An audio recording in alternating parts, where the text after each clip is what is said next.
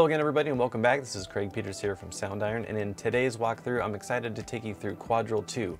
This library is a powerful sampled synthesis engine ideal for film and game composers who need to work quickly and be able to maintain that creative spark when you need it. This follow-up to the first Quadral release expands on this series with a new set of 16 brand new categories of handcrafted atmospheric pads. Each sound has been carefully hand-sculpted into spectacular new presets with categories like Blurry, Icy, Zen, Nature, LoFi, and many others. We've also included 250 patches of arps, basses, leads, effects, pads, and plucks, so there's endless amounts of inspiration packed within Quadral 2. So in this video, I'm going to show you some of the features, as well as demonstrate for you some of the sounds. So let's go ahead and start diving into Quadral 2.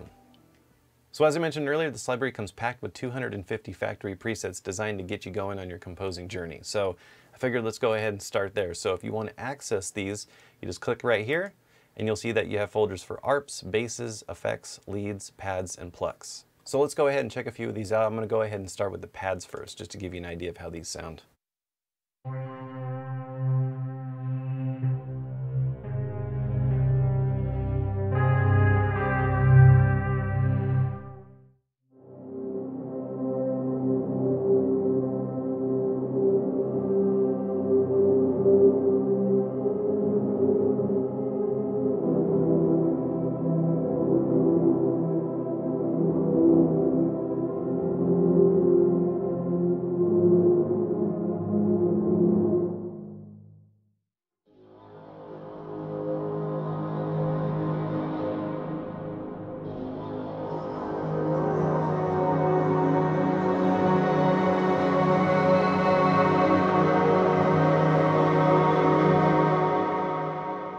And then if you want to go back to the main menu, just click this right here and then it'll take you right back so you can see all the things that are going on with this UI as we play these presets.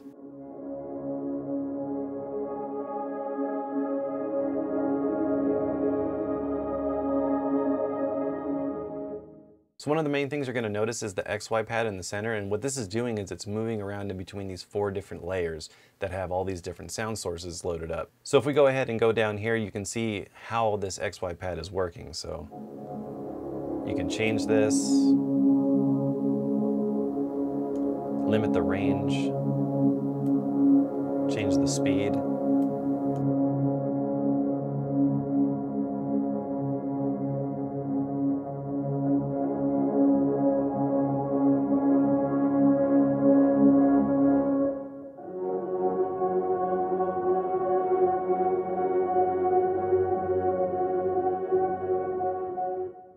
So like Quadral 1, Quadral 2 utilizes our Ouroboros synthesis engine, and this is great because especially when you do stuff with sound design and different ambiences, you have these 4 different layers that all have these different categories and banks of sounds, and you can use the XY pad to be able to go and move around through them, so you always can get some just completely different evolving textures.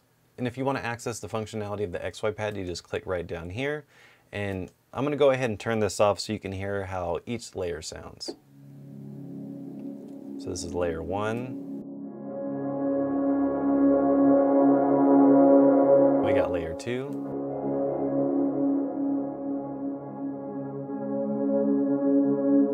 Layer 3. And then we got layer 4.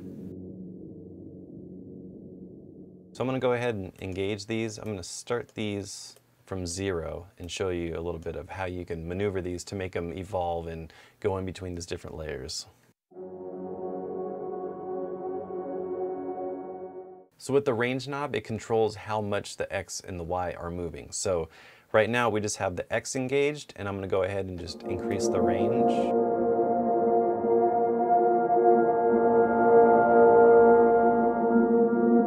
Now let's go ahead and do the same for the Y motion.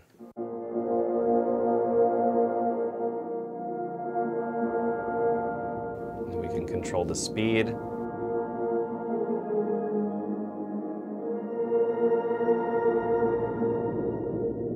Let's go ahead and change the sounds. Let's try Blurry.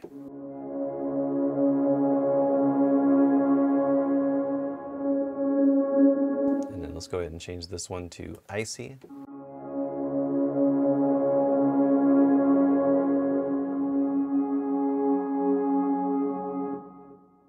change this one to LoFi.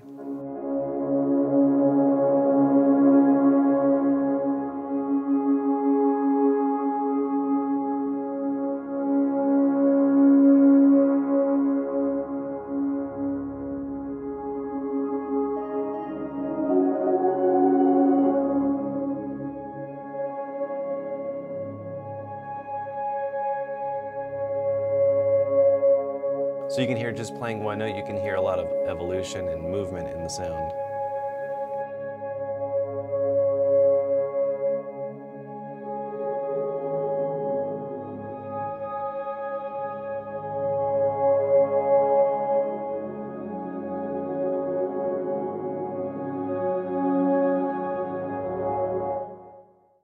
So now I'm going to go ahead and turn these off and just play for you some of the different sounds and categories that come with the library. So this is the acoustic category.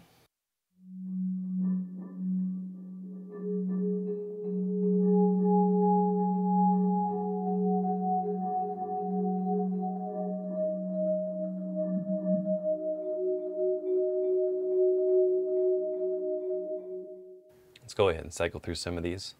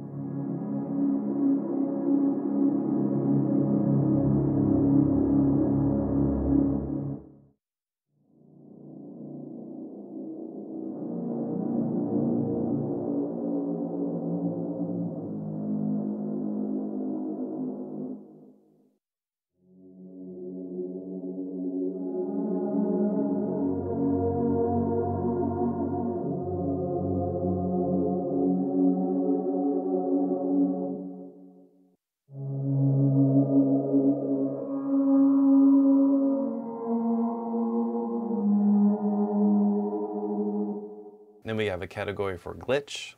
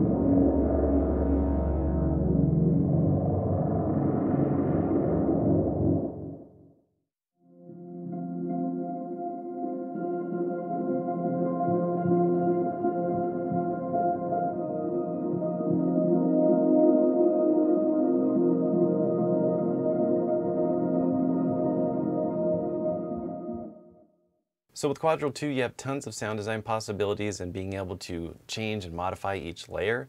So for each layer, you can see you have volume, attack, pitch, offset, pan. You can just pan them different places. So if you want to have one layer pan to the left, and then let's go over here, we'll pan this to the right.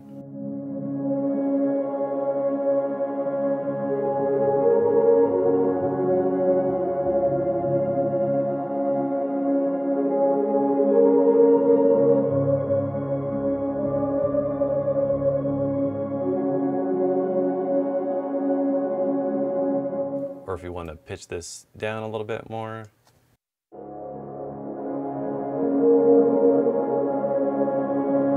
Or maybe pitch this layer up.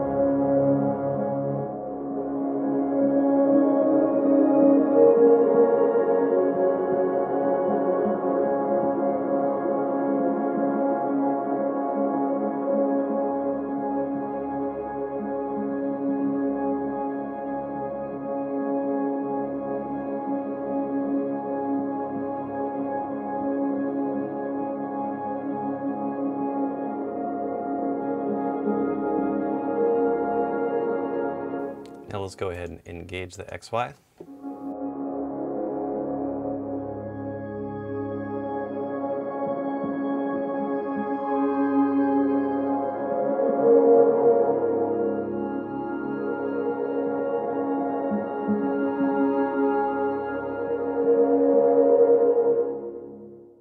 So you can see it's super easy to create movement within your track, especially if you're doing any kind of scoring and you want to get that cinematic underscore kind of sound. This stuff is perfect for that. And then you also have an arpeggiator to use as well. So if we go over here to this arpeggiator, if you just click this to turn it on and off, and then you can use the graph so you can create your own sequences.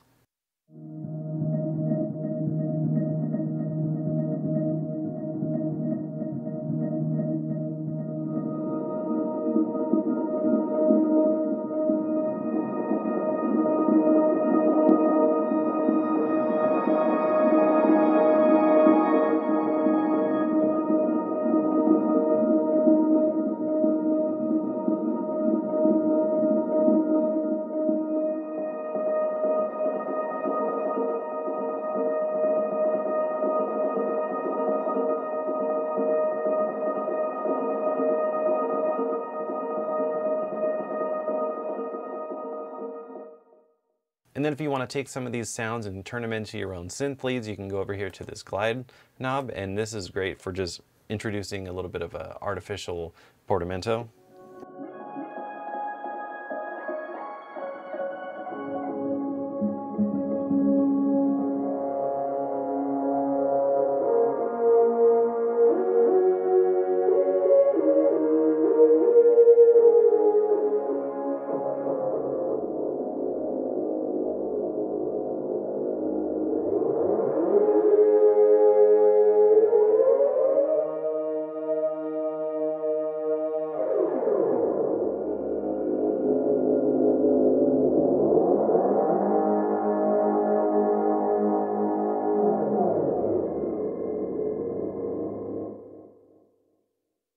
So one of my favorite features within this library is the random button, and this is great for when you're just wanting to just kind of explore some new sounds and just randomly see what comes up. So if maybe, you know, any of the effects presets aren't working for you, you can always just randomize your way to your next score. So let's go ahead and check out some of these.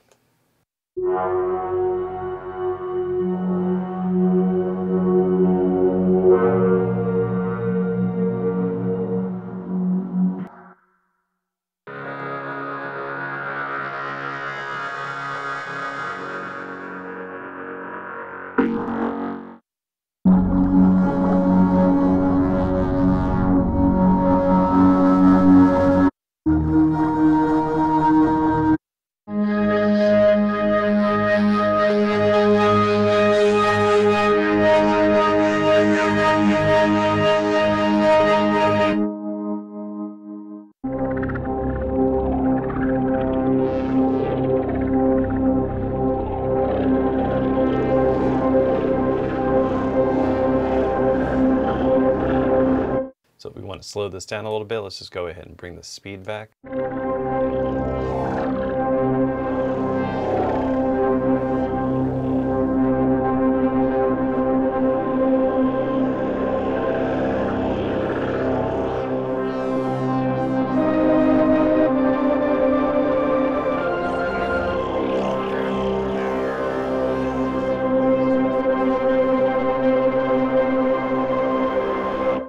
And then let's go ahead and check out the mod panel, and this is a really cool place for doing all kinds of crazy stuff. So you can have the different layers right here selected, and then you can choose different types of ways to affect them. So if we want to change the pitch or the pan, we can do that. Let's just go ahead and select the source. We can do LFO.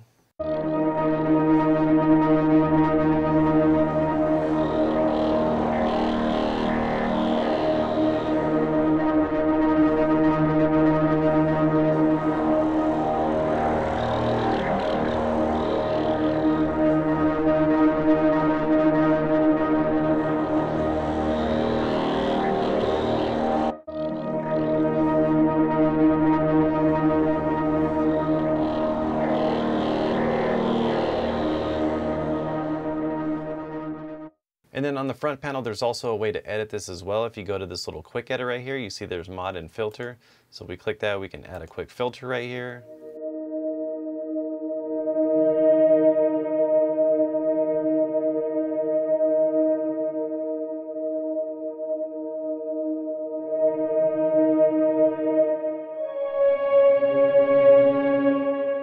You have a list of different filter types.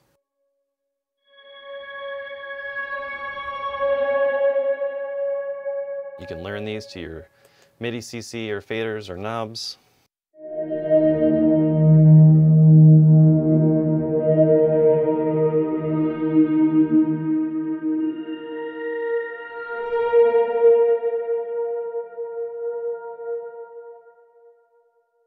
And then you also have the effects rack as well. So if we go in here, you have another place where you can add all kinds of effects and really take it to a whole nother level. So there's reverbs in here as well.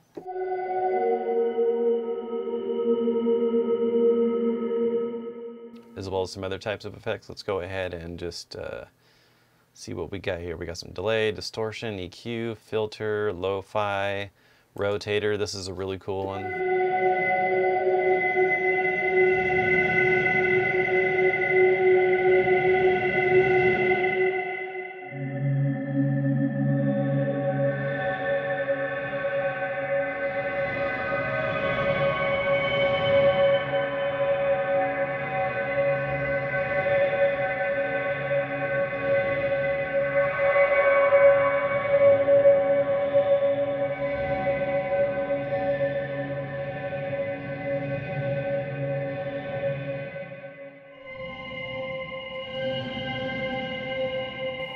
You can also add some other effects in here as well. So if we go ahead and check out some phaser.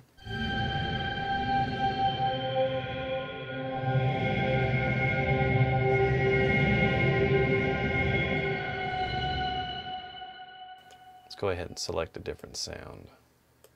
Let's try sequence.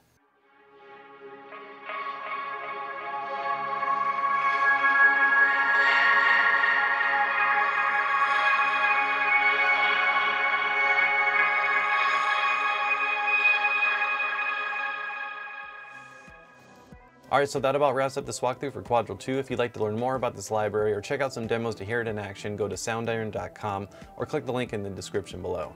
I want to thank you all so much for watching. Make sure to subscribe to stay up to date on future videos like these, and we'll catch you in the next one. Take care.